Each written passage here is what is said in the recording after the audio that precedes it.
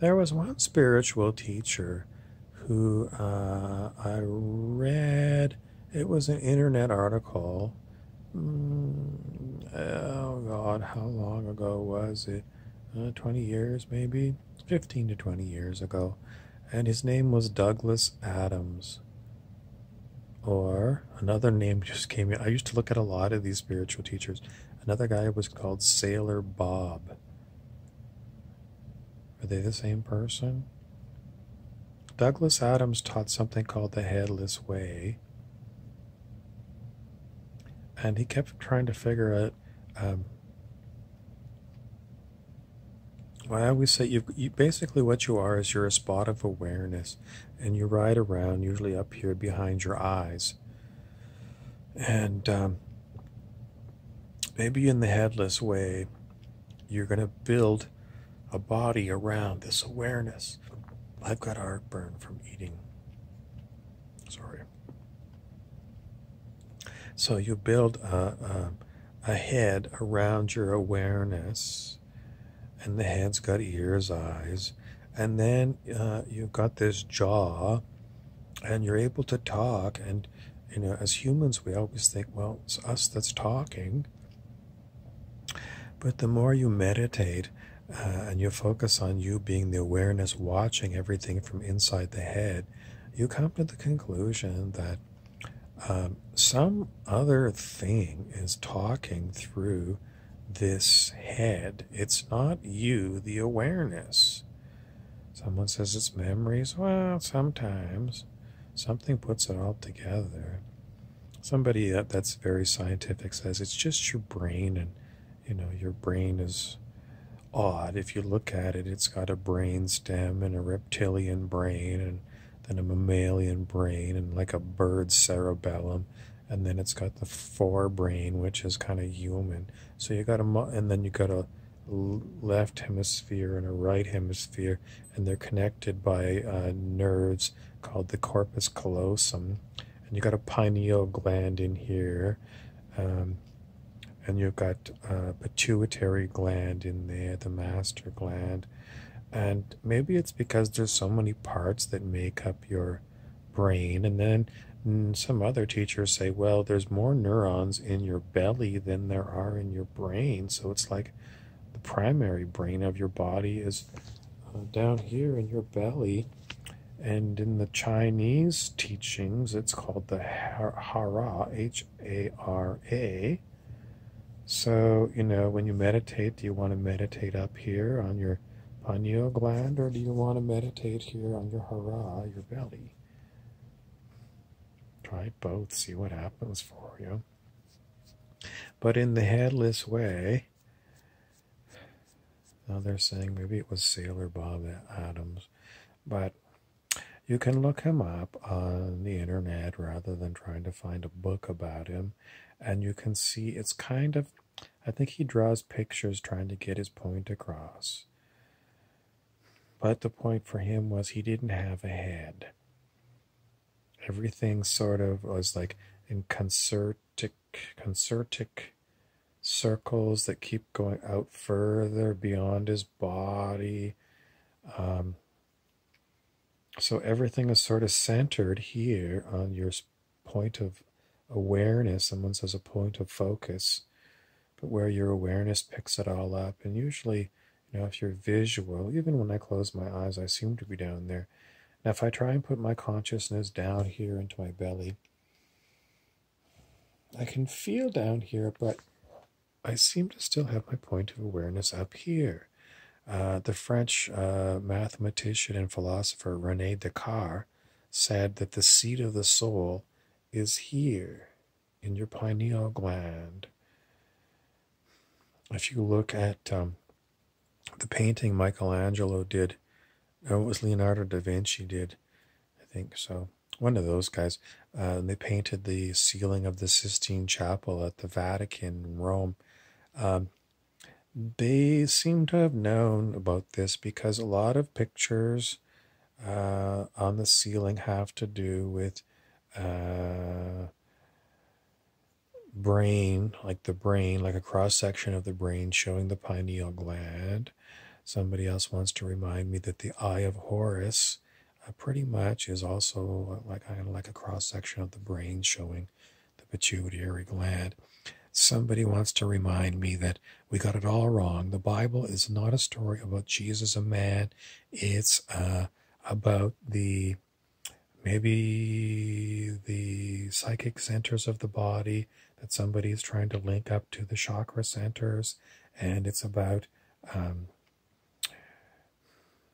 different fluids of the body, creating a masterpiece of you.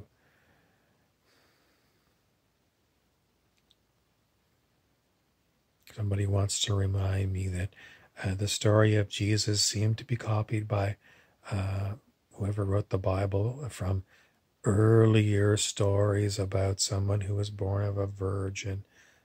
Perhaps it's something to do with ancient Egypt and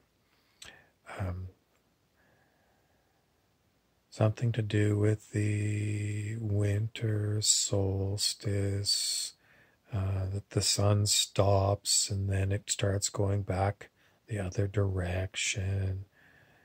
The reason that they set Jesus' birthday, the 25th of December, at that time was because that was a previous pagan holiday that had to do with the winter solstice.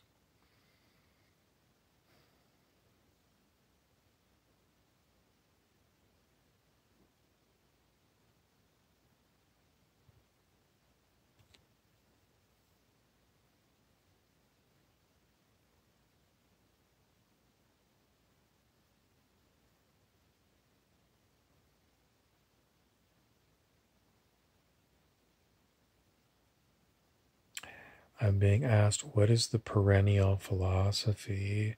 It's like some guy named Thoreau. He was an American and he hung out at a cottage by Walden Lake. What is the perennial philosophy? Don't be dumb, someone says. I used to know somebody, not really know them. I played soccer and they were on a different team, but that was this person's nickname.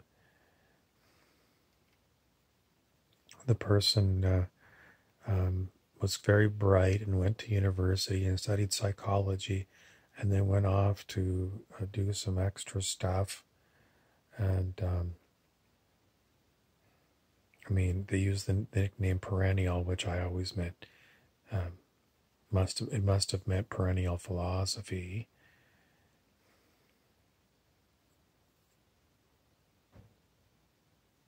What is the perennial philosophy? There's another book that's coming to mind, a 1902 book by Maurice Bucke, Bucke.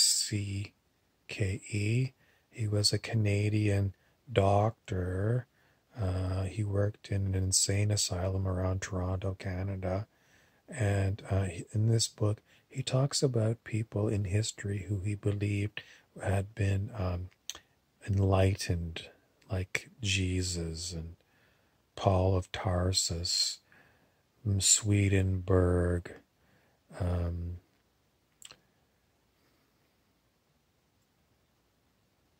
maybe some other authors. It's a very interesting book, and it's, 115 years old. And if you want to get an idea of how smart people were in 1902, get a copy of that book. You probably can get it in ebook form for free. Cosmic Consciousness is what it was called. He has some interesting ideas.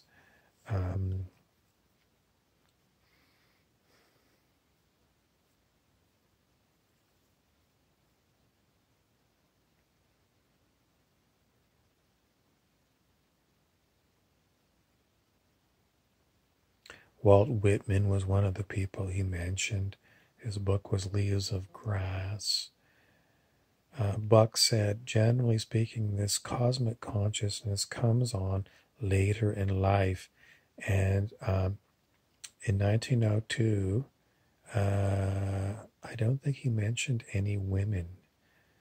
So in 1902, our society was pretty much male dominated. Were there enlightened women? Oh, yes, there were, but he didn't talk about them.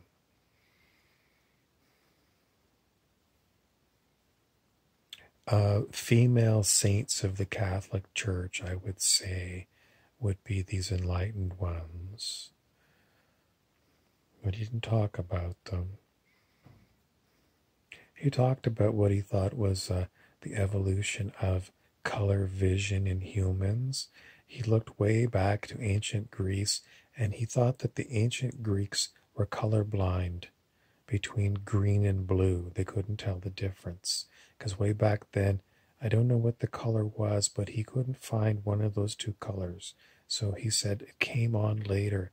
In other words, humans were still evolving and color vision improved over the, I don't know how many years ago, because Jesus was at the time of Rome, and the Greeks were before Rome, and the ancient Egyptians were before Greece. So, I mean, human history goes back a long time.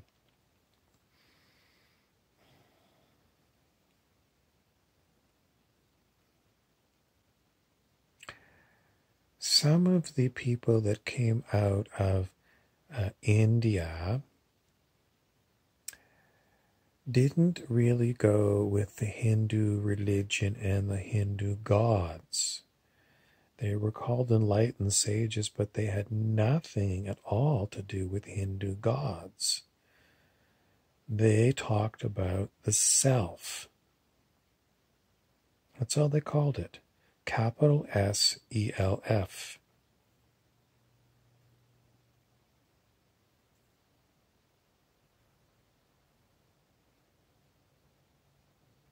And this group usually is called Advaita Vedanta. And I don't know if I'm pronouncing it right or wrong, but that's how it looks to me when I read it in English. And one of those sages said, what you have to do is keep asking yourself the question, what am I? And keep doing that. Keep asking yourself the question, what am I? Oh, day after day, that's all you do. Dr. David R. Hawkins read this, and he said, because he was, according to him, enlightened, and he said, the question, who am I or what am I? Dr. Hawkins said, I think he said, what am I?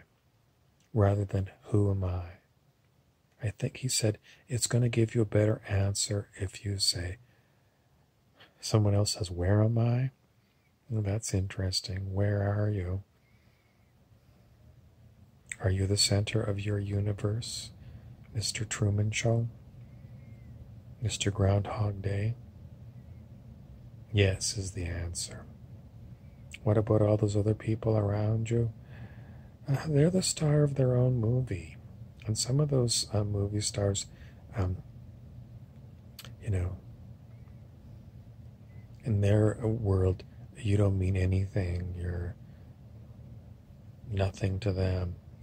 The spiritual teacher Joel S. Goldsmith said, one of his teachings of the infinite way, or the mystical eye, I think it was in the mystical eye, is that there is an I in everyone. Every human, I'm going to add, probably in every animal, every tree. My friend Jacob Being is going to say, even in things like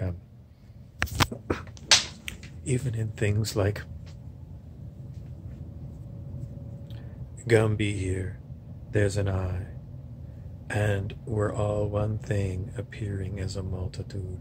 I gotta go because I'm up to 15 minutes. Please subscribe and share, and I'll talk to you some more about Mr. Gumby and the eye.